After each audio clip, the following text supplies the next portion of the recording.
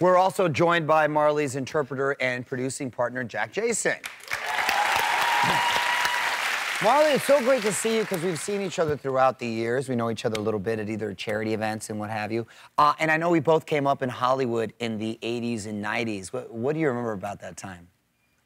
Wait a minute, I wasn't even born then. What are you talking about? You were an infant, I know. I know. No, I got out of high school in 1983, and in 86 is when I started my first movie, Children of a Lesser God. So that was like, I was thrust into Hollywood. Yeah. I was thrust. I mean, the 80s were so much was going on, and you know what? I miss about the 80s? The shoulder pads. I miss my shoulder pads. I felt so tall wearing shoulder pads. It was like you were linebackers. Oh my God. Oh, God. Look at that. Rocking the shoulder pads right there. No, not that one. You mentioned Children of Lesser God, and of course you won an Oscar for that. You were 21 years old. I remember that vividly. You were 2, right? Yeah, right. I wish. Where do you keep it? I keep it, well, I mean, it depends, really, where we are, what day it is. I'll put it in the background in my bedroom, or I do with it sometimes.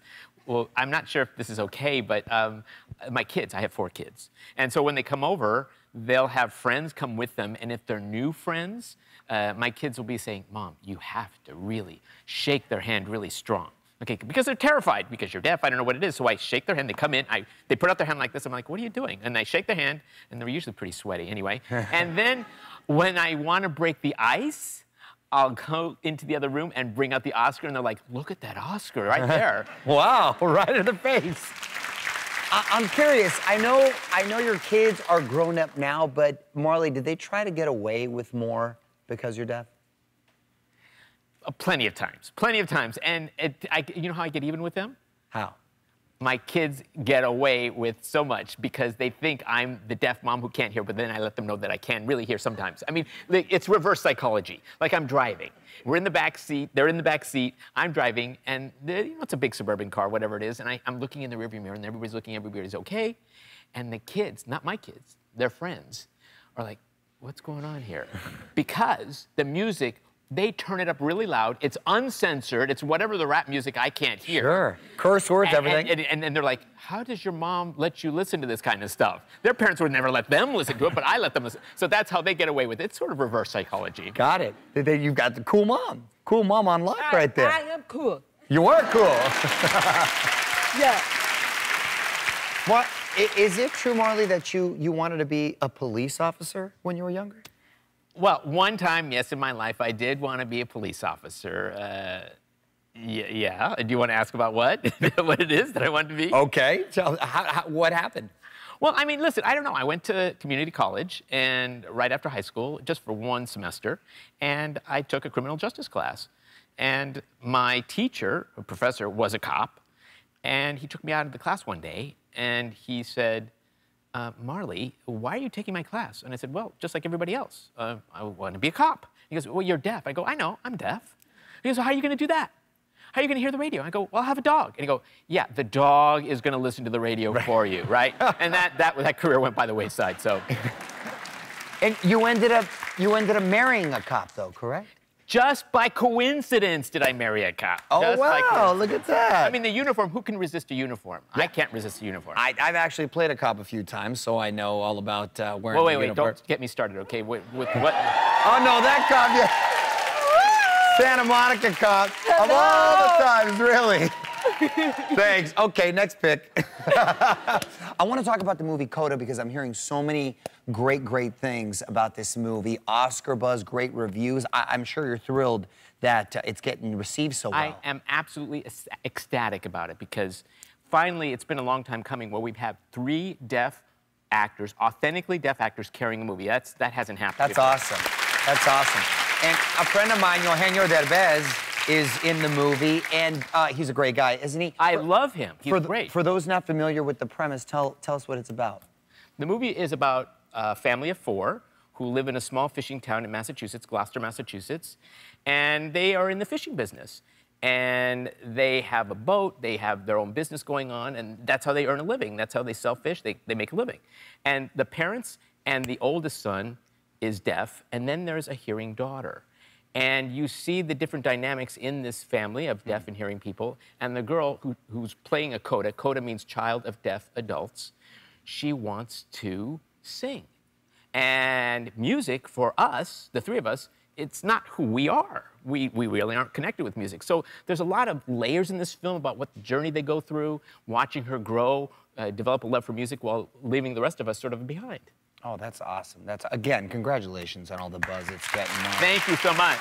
Well, I know you're going to stick around, so we're going to have more with Marlee in just a bit. You've been in the business for quite a long time now, and you've had such an amazing career. So we're going to put up some photos from your life, and you're going to have to tell us the story behind them, okay? So let's go to the first one, please. Oh, that's the Fonz, Henry Winkler.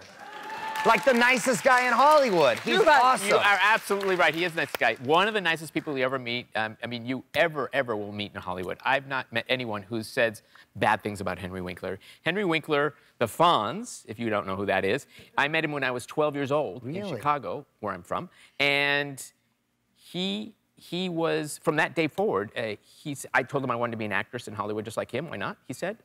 And we kept in touch over the years. He became my mentor from when I was 12 until I'm... And so then... and he ended up at your wedding. And I got married at his house. I lived at their house for 2 years. Oh, what a fun fact. So, he's the best. That's so cool. He really is the best. He really is the best. Okay, let's go to the next pick, please. Oh, great. One of my favorite jobs I've ever had. Seinfeld, it's epic. It's an epic show, an epic job. I mean, Jerry told me that this episode is one of his top 10 favorites. Oh, wow. The lip reader episode. So I mean, I'm still stopped every day by people who say Seinfeld. All they say is, let's sweep together. Because, I mean, if you watch the show, you'll know that's a famous line in the episode. And you were nominated for an Emmy for this performance, too. That's right, wow, that's awesome. That is so awesome. Okay, we've got one more. Let's see this one. Oh, great. Martin Sheen. Martin Sheen. This is from who watches The West Wing? Who watched The West Wing? Yeah.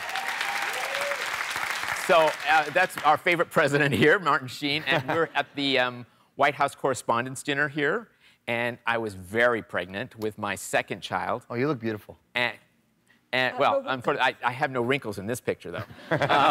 So in this picture, we were in line going in to meet the president, and you know you have to go through the security check through, and they have to vet you. And I went in and said, "Hi, I'm Marlee Matlin." Said, "You're not on the list."